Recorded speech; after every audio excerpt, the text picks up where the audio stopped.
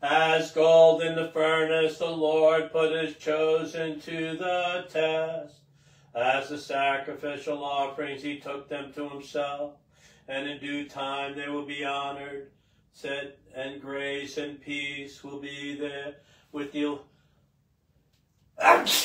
elect of God.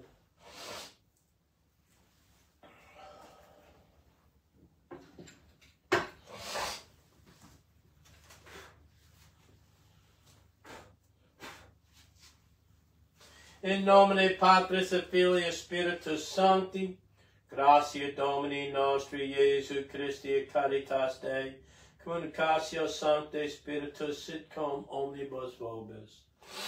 Brethren, let us acknowledge our sins and so prepare ourselves to celebrate the sacred mysteries. I confess to Almighty God and to you, my brothers and sisters, that I have greatly sinned in my thoughts and in my words, and what I have done and what I have failed to do, through my most grievous fault. Therefore I ask Blessed Mary, ever Virgin, all the angels and saints, and you, my brothers and sisters, to pray for me to the Lord our God. May Almighty God have mercy on us, forgive us our sins, and bring us to everlasting life. Kyrie eleison, Christe eleison, Kyrie eleison, oremus.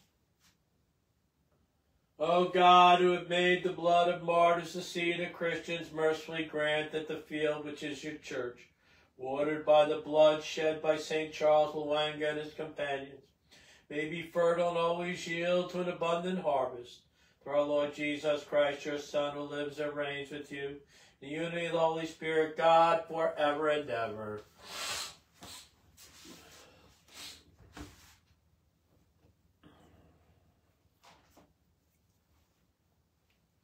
A reading from the second letter of St. Peter. Beloved, may grace and peace be yours in abundance through knowledge of God and of Jesus our Lord. The divine power has bestowed on us everything that makes for life and devotion, through the knowledge of him who called us by his own glory and power. Through these he's bestowed on us the precious and very real promises, so that through them you may come to share in the divine nature, after escaping from the corruption that is in the world because of evil desire. For this reason, make every effort to supplement your faith with virtue, virtue with knowledge, knowledge with self-control, self-control with endurance, endurance with devotion, devotion with mutual affection, mutual affection with love. Verbum Domini. In you, my God, I place my trust. You who dwell in the shelter of the Most High, who abide in the shadow of the Almighty, say to the Lord, my refuge and my fortress, my God in whom I trust. Because he clings to me, I will deliver him. I will set him on high because he acknowledges my name. He called upon me and I will answer him. I will be with him in distress. I will deliver him and glorify him. With length of days I will gratify him and will show him my salvation. Alleluia, alleluia, alleluia.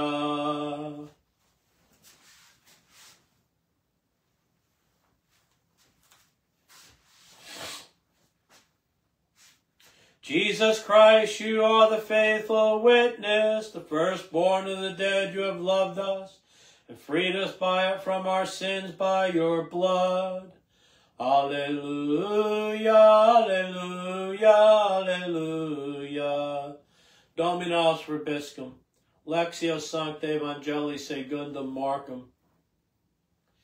Jesus began to speak to the chief priests, the scribes, and the elders in parables. A man planted a vineyard, put a hedge around it, and dug a winepress and built a tower. Then he leased it to tenant farmers and left on a journey. At the proper time, he sent a servant to the tenants to obtain from them some of the produce of the vineyard. But they seized him, beat him, and sent him away empty-handed. Again, he sent them another servant, and that one they beat over the head and treated shamefully. He sent another whom they killed. So too many others, some they beat, others they killed. He had one other to send, the beloved son. He sent them to them, last of all, thinking they'll respect my son. But those tenants said to one another, this is the heir, come let us kill him, and the inheritance will be ours. So they seized him and killed him and threw him out of the vineyard. What then will the owner of the vineyard do? He will come and put the tenants to death and give the vineyard to others. Have you not read the scripture passage? The stone the builders rejected has become the cornerstone. By the Lord this has been done, and it's wonderful in our eyes. They were seeking to arrest him, but they feared the crowd, for they realized that he had addressed the parable to them. So they left him and went away. Verbum Domini. There's a scripture passage, my brothers and sisters in Christ, that says, not everyone who says, Lord, Lord, shall enter the kingdom of heaven, but those who do the will of the one who sent me. Well, my brothers and sisters in Christ, you know, scripture is not just about talking the talk, it's about walking the walk, right? I mean, there is some obedience here. I mean, we need to understand Jesus. We need to understand scripture. I mean, look at the Pharisees, right? The Pharisees knew, right? The Pharisees knew. These men were not stupid. They were not ignorant of the Old Testament, right? And it said that they knew that he had addressed this parable to them. They knew. They knew. So, I mean, think this out. They knew that the tenants were them. Not only them, but the prophets, all right, the prophets, it was the men, their ancestors, and Jesus talks about this more than once, condemns the Pharisees, the leaders of the Jews, for killing the prophets of the Old Testament, for killing them and beating them and persecuting them, right? And this is the point of this. And so they know who Jesus is talking about. They know that they're talking about the men, their ancestors who killed or persecuted all the prophets of the Old Testament. And then Jesus is looking at them and condemning them because now I'm the son, right? I'm the son of the vineyard owner, and you want to kill me too. And they did. They wanted to kill him. They did kill him. But they knew that. They knew they were plotting to kill Jesus. And you'd think not one of them, they'd say, wait a second, we're sitting around plotting to kill him. He knows we're plotting to kill him. He's quoting scripture to us. Scripture seems to be becoming fulfilled. What are we doing? He's raising people from the dead. He's curing the sick. He's casting out demons. What are we doing? Maybe we should give him the benefit of the doubt. See, they all understood. They were not ignorant. They just were willful. Willful, arrogant. They did not want to embrace the truth that they knew. And so it is today. I mean, I see it everywhere. And I see it at times in me. We want to do what we want to do when we want to do it. But in the greater church, in regards to the Holy Father, in regards to the church, we have people who they don't want to embrace Jesus, the truth. They complain about everything in the church. They complain about the Pope. They complain about the magisterium. They complain about the Mass. They complain about the abuses. They complain about the homosexuality. They complain about how we receive communion. They complain about everything, and yet they don't lift a finger for the poor. They'll complain about abortion and complain that the Pope doesn't do enough about abortion, yet they don't do enough. They don't do enough. Nobody's doing enough. I mean, we have a faith that's supposed to be lived every second of every day. And if we don't, we are to repent, do reparation. But yet we go through our faithful lives, I put that in quotation marks because we think we're faithful. Looking down on everyone. Believe me, my brothers and sisters in Christ, we ease our consciences every single day by looking at other people who are better than us in the faith. Instead of saying, what more do I need to do? What more do I need to do? How can I be more devoted to Jesus? How can I be more obedient to Jesus? How can I live in Christ's mercy and share his mercy with others? How can I pour myself out more for the poor, the unborn, the poor, the sick, the thirsty, the naked, the homeless, the hungry, the imprisoned? This, I think, my brothers and sisters in Christ, should be our reflection for today. I remember Jesus began to speak to the chief priests, the scribes, and the elders. Right? And they knew he addressed the parable to them. Jesus was calling them thieves, murderers, villainous. I mean, and they knew. And no, did they deny it? It's not us. They knew. And they thought that just by killing him, the inheritance would be theirs. And so we often think the same thing, my brothers and sisters in Christ, that we can do anything we want to do when we want to do it, believe what we want to believe, do what we want to do, and the inheritance will be ours. We need to repent. We need to repent. We need to do reparation every single day. Let us ask our Father in heaven to shed his mercy on all of our needs. For all the particular intentions we hold in our hearts, the intentions of all those attending this Mass, the health intentions of Elizabeth, Arabagasti, Anastasia, Patty, Kelly, our personal intentions, family intentions, health intentions, ministerial intentions, the intentions of all those we said we would pray for, including those who may forget to pray for the intentions of those. Pray for us, encourage us, support us each day to repose in the soul of John and Barato. Archbishop Michael Sheehan, all the souls in purgatory, especially those that have no one to pray for them, in particular our deceased loved ones and family members.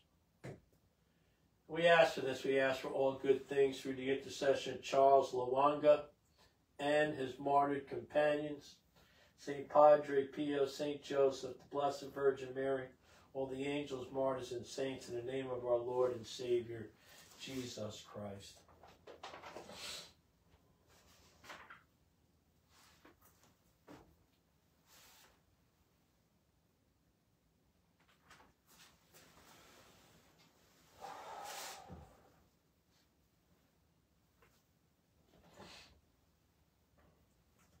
Blessed you, Lord God of all creation, through your goodness have received the bread we offer you, fruit of the earth, work of human hands. Become for us the bread of life.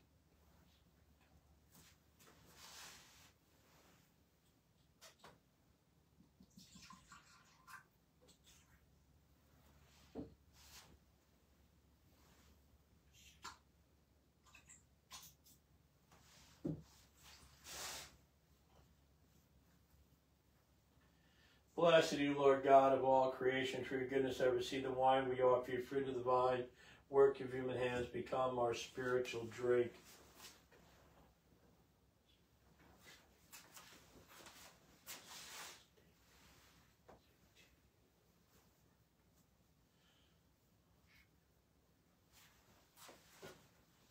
Pray, brethren, that my sacrifice and yours may be accepted, God, the Almighty Father.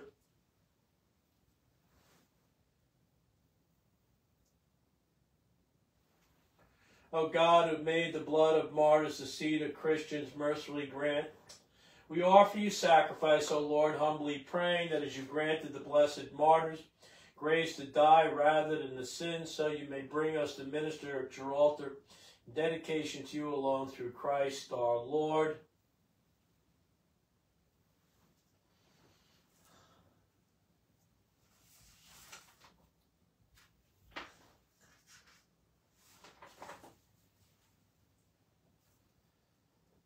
Dominos vobiscum, sorsum corda, gratias agimus Domino Deo nostro.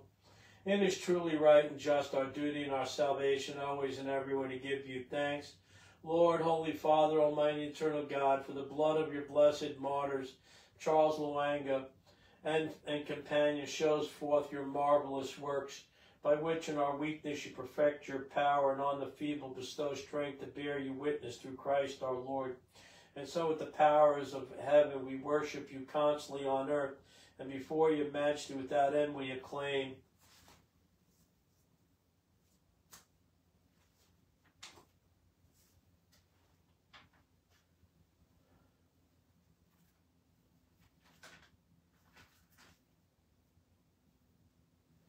You're indeed holy, O Lord, the fount of all holiness. Make holy, therefore, these gifts, we pray, by sending down your Spirit upon them like the dewfall, so that they may become for us the body and blood of our Lord Jesus Christ. At the time he was betrayed and entered willingly into his passion, he took bread, giving thanks, broke it, and gave it to his disciples, saying, "Take this, all of you, and eat of it, for this is my body, which will be given up for you."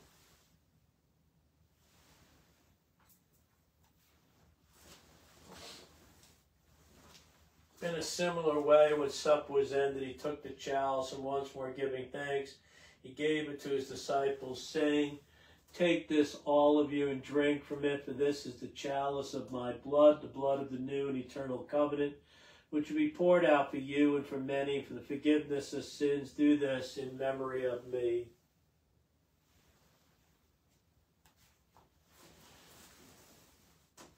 Mysterium Fidei. Therefore, as we celebrate the memorial of his death and resurrection, we offer you, Lord, the bread of life and the chalice of salvation, giving thanks that you held us worthy to be in your presence and minister to you. Humbly we pray to partake in the body and blood of Christ may be gathered into one by the Holy Spirit. Remember, Lord, your church spread throughout the world and bring it to the fullness of charity, together with Francis, our Pope, John, our Bishop, and all the clergy. Remember also our brothers and sisters who have fallen asleep in the hope of the resurrection, and all who have died in your mercy. Welcome them into the light of your face. Have mercy on us all, we pray, with the Blessed Virgin Mary, Mother of God, Blessed Joseph, her spouse, the blessed apostles, and all the saints who have pleased you throughout the ages, may merit to be co-heirs to eternal life. May praise and glorify you through your Son, Jesus Christ. Per ipsum et con ipso et in ipso est tibi Deo Patri omnipotenti in unitate Spiritus Sancti, amas in all gloria pomnia saecula saeculorum. At the Savior's command, informed by divine teaching, we dare to say, Our Father, who art in heaven, hallowed be thy name. Thy kingdom come, thy will be done on earth as it is in heaven. Give us this day our daily bread, and forgive us our trespasses, as we forgive those who trespass against us. And lead us not into temptation, but deliver us from evil. Deliver us, Lord, we pray, from every evil, and graciously grant us peace in our days. Deliver us from evil.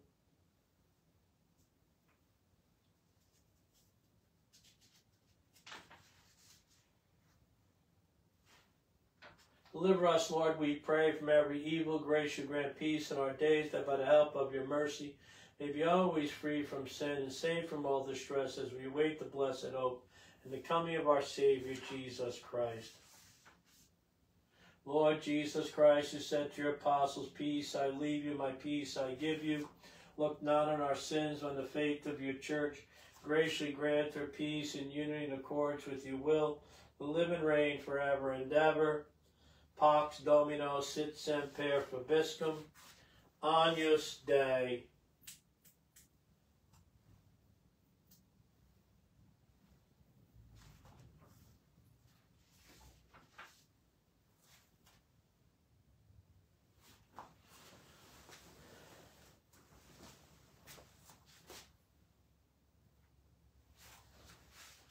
Behold the Lamb of God, behold him who takes away the sins of the world.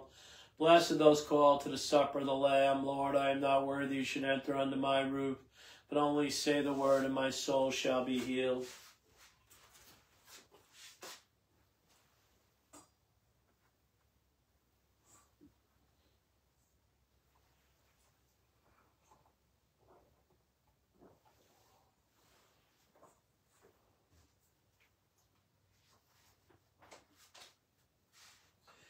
How precious in the eyes of the Lord is the death of his holy ones.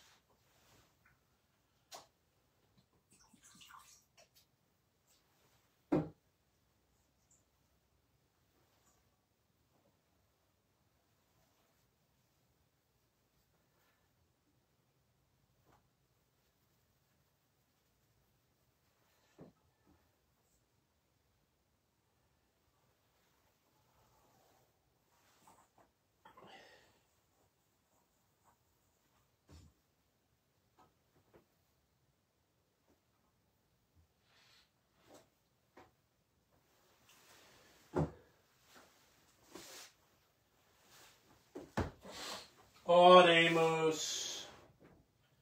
We have received this divine sacrament, O Lord, as we celebrate the victory of your holy martyrs. May what help them to endure torment, we pray. Make us in the face of trials steadfast in faith and charity through Christ our Lord. Dominos vobiscum, benedicat vos omnipotens Deus, Pater Filius Spiritus Sanctus, ita missa est. Saint Michael, the Archangel, defend us in battle. Be our protection against the wickedness, snares of the devil. May God rebuke him, we humbly pray. And do thou, Prince of the heavenly host, by the power of God, cast into hell Satan and all the evil spirits who prowl about the world, seeking the ruin of souls. Amen. Immaculate Mary, your praises we sing. You reign now in splendor with Jesus our King. Ave, Ave, Ave Maria, Ave, Ave Maria.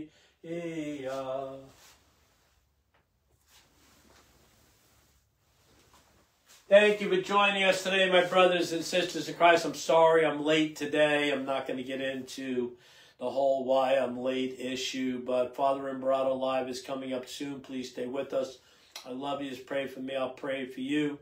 Please, protestchildkilling.com, protestchildkilling.com. Subscribe to my YouTube channel. I'd really appreciate it. And go out into the world today, my friends, and give them heaven.